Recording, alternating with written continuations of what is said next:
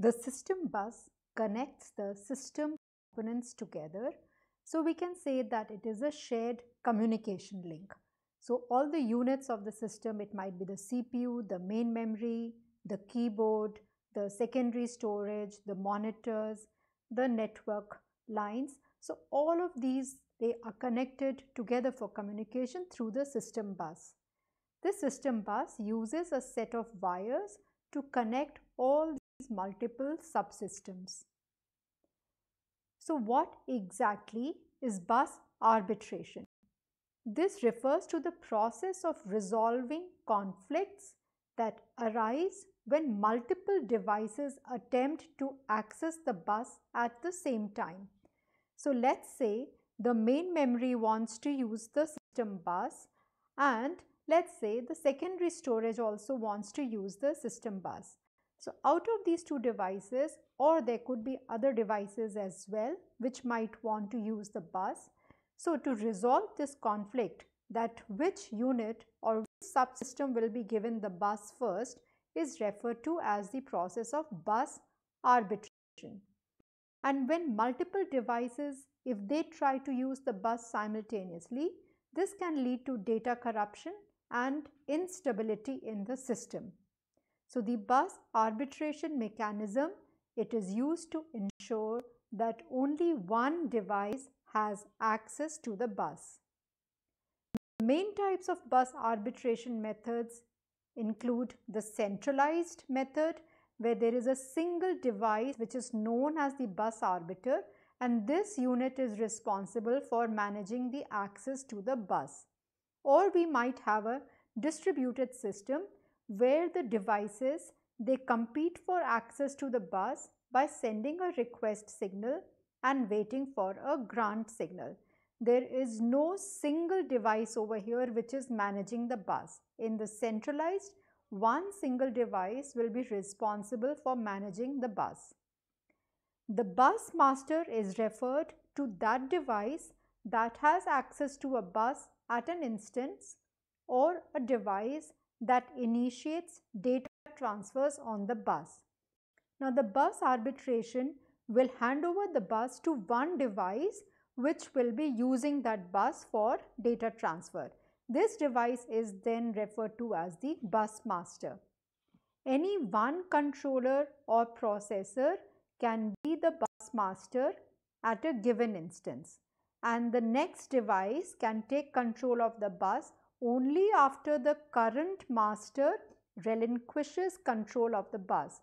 So whichever device is using the bus currently is referred to as the bus master, and once it has finished using the bus, then only the next device can take control. So what are the applications? In shared memory systems, multiple devices need to access the memory to read or write data. So the bus arbitration will allow these different devices to access the memory without interfering with each other. In multiprocessor systems, multiple processors, they need to communicate with each other to share data and coordinate the processing. Again, bus arbitration will allow the processors to share access to bus to communicate with each other and with the shared memory. Input-output devices also need to communicate with the processor to exchange data. So in this case also, bus arbitration will allow the input-output devices to share the access to the bus to communicate with the processor and the memory. A bus master who wants to use the bus will assert a signal known as the bus request. So any device which wants to use the bus will send a bus request signal. The bus master cannot use the bus until its request is granted. So only when the bus arbitration process, it grants the request of that device, till then the bus master cannot use the bus. After using the bus master must signal to the arbiter that it has finished using the bus. So the bus arbitration schemes usually try to balance two factors. One is priority, That means the highest priority device should be serviced first and should be allowed to use the bus first. Second is fairness, that even the lowest priority device should never be completely locked out from using the bus. So these two factors need to be taken care of in the bus arbitration process. In centralized arbitration, there is a single bus arbiter which performs the required arbitration. It is this device which will decide which device will become the bus master. So there is a separate bus arbitration circuitry which is connected to the bus.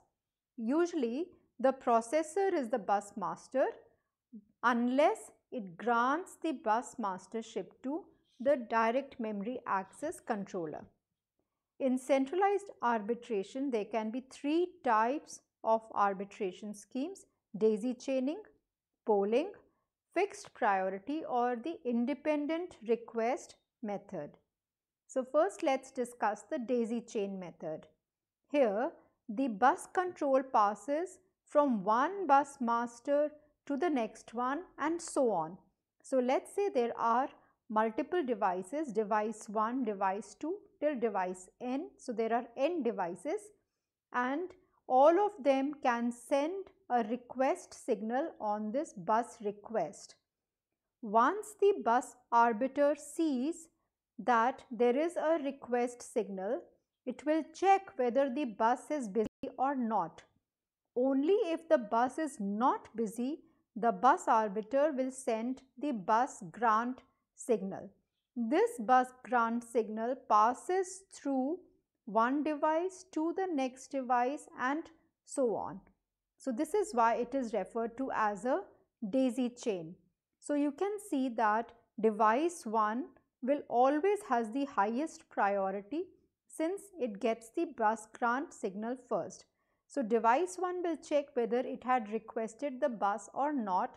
If it has not requested, it will pass on the signal to device 2 and so on till the time which it reaches this bus grant signal reaches the device which had requested for the bus.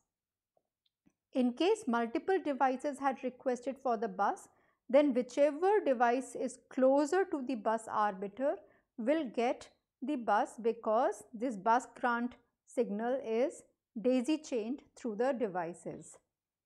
So what are the advantages? This is a simple and a scalable system. Scalable because more devices can be added to the system. They can be added along the chain up to a certain maximum value. The disadvantage is that the value of the priority assigned to a device depends on its position. If it is closer to the bus arbiter, it will have higher priority. Also, there is propagation delay. This bus grant signal till the time it reaches a device further down this chain, there will be a lot of time that will be required to go through all the devices which are earlier than it. Also, another disadvantage is that any of the device which fails, this might cause problem in the bus arbitration because this bus grant signal will not be propagated further. In the polling or rotating priority scheme, this bus arbiter will use to generate addresses for the master, which will be a unique priority. So there will be a sequence of master addresses generated.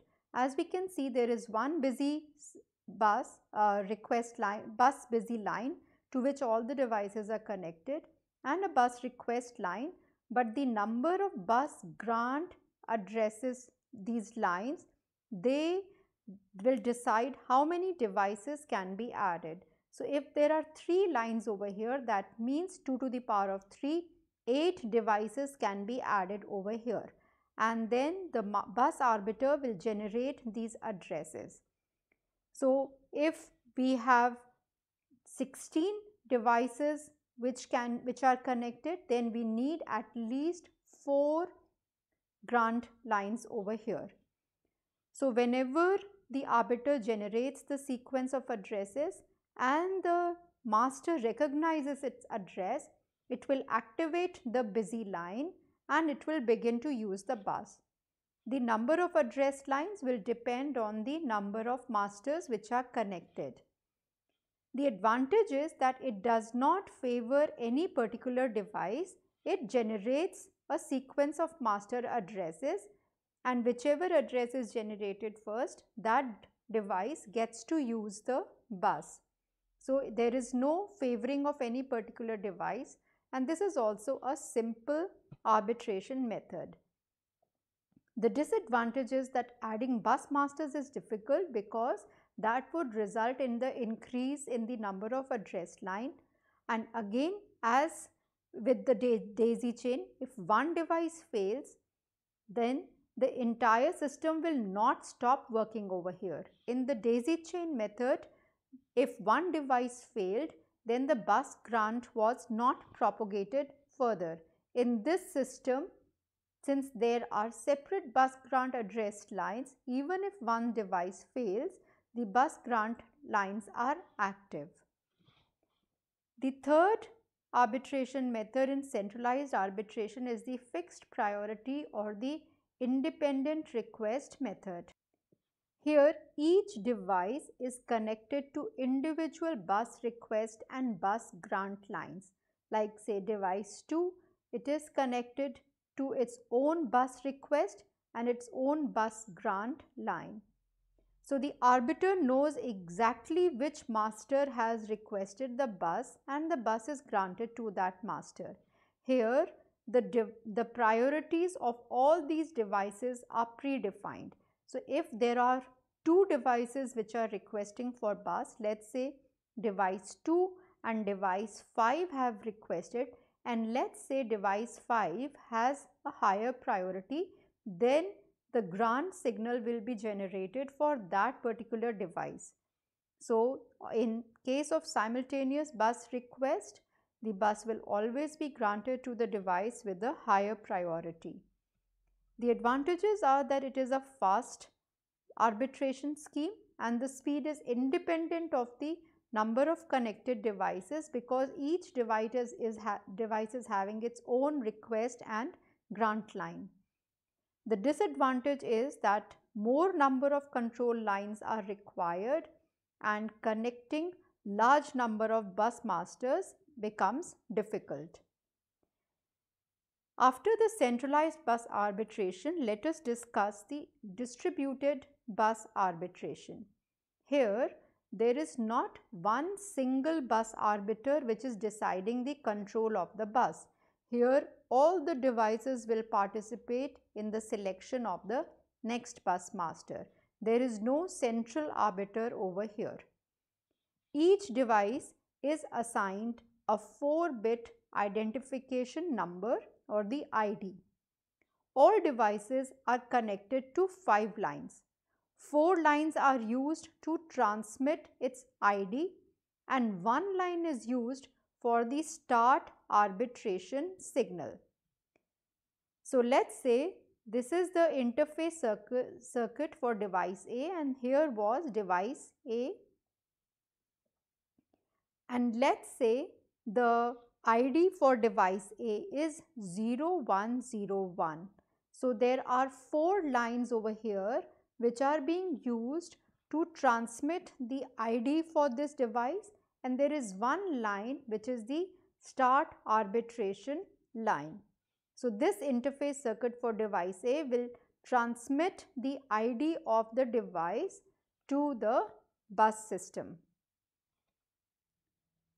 So one or more devices, if they want to use the request, they do so by asserting the start arbitration signal. So any device which wants to use the bus will send this signal on the start arbitration line and it will place its ID on the 4 open collector lines ARB0 to ARB3. So the address or the ID will be the 4-bit ID will be placed on these lines. And if multiple devices are requesting the bus but only one device will be selected, using the code on lines and the one with the highest ID. This is a reliable system as it does not depend on any one device to do the bus arbitration. Let's take an example of this case.